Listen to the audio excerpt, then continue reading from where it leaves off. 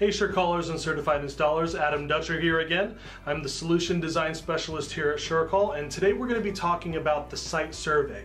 What do you need in order to be able to conduct a proper site survey? How does it help you with the design process? So there are a couple of different things that you're going to need in order to be able to conduct a proper site survey.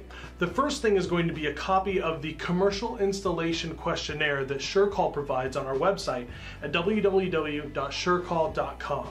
You can also email design@surecall.com and we can also send you a copy so that you can go ahead and print it out and take it with you.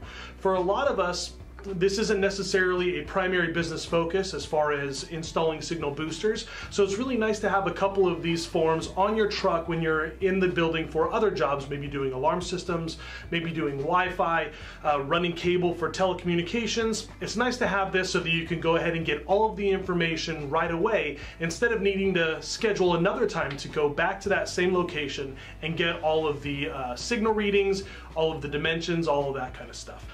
Another thing that you're going to need is a signal meter. Now for some of your smaller jobs, your residential jobs, those kinds of things, it's okay to use your cell phone to get an idea of what kind of signal you're working with outside.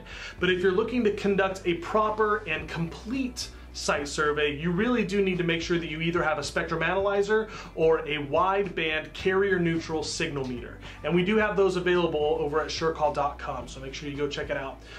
The signal meter is really going to help you in a couple of different ways. Number one, if you're going with your cell phone only supports one carrier, and signal boosters support multiple carriers. And also the carrier that your customer is using may not necessarily match with the one that you're using to actually do the signal readings with the phone.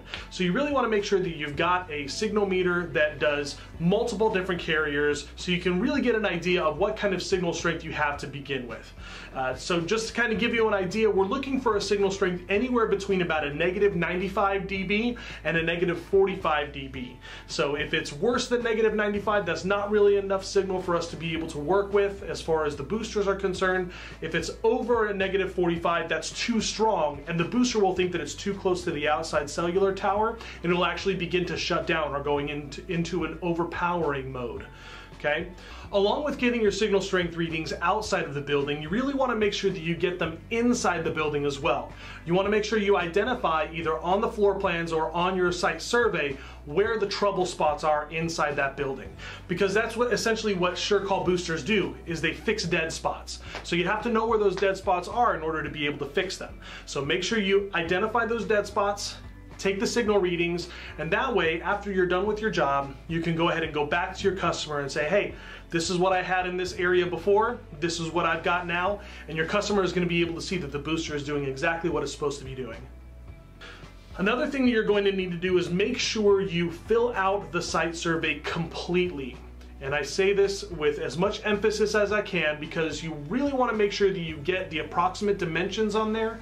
You want to make sure you get the carriers that are needed from your customer. You really want to make sure that you get the signal strength that is available out there. You want to make sure that you find out if your customer needs plenum cable.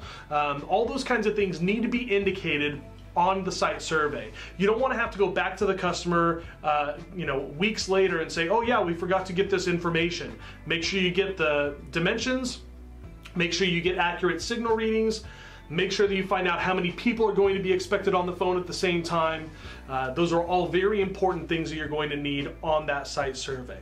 Once you have all that information, it can sometimes be a little bit challenging to get the design taken care of, but we at SureCall actually offer a free-to-use design configuration assistance program for applications that are typically over 10,000 square feet. So once you have all that information, once you have the floor plan, go ahead and send that to design@SureCall, and we can go ahead and get a design ready for you so you can go ahead and take that information back to your customer and go ahead and get that signal booster installed. Also, another way that SureCall really wants to make sure that you're ready and prepared for this installation is that we actually offer free certified installer program classes every single week. So Tuesdays, Wednesdays, they're available, they're free like I had said. Make sure you go to SureCall.com, fill out the certified installer application, and we'll get you set up with one of those classes. So thank you so much for taking the time to watch this video. If you have any other questions, feel free to visit our website at SureCall.com. Get in touch with either me or any of our sales staff. We'll be happy to help you out. And we really look forward to seeing you in class. Have a great rest of the day.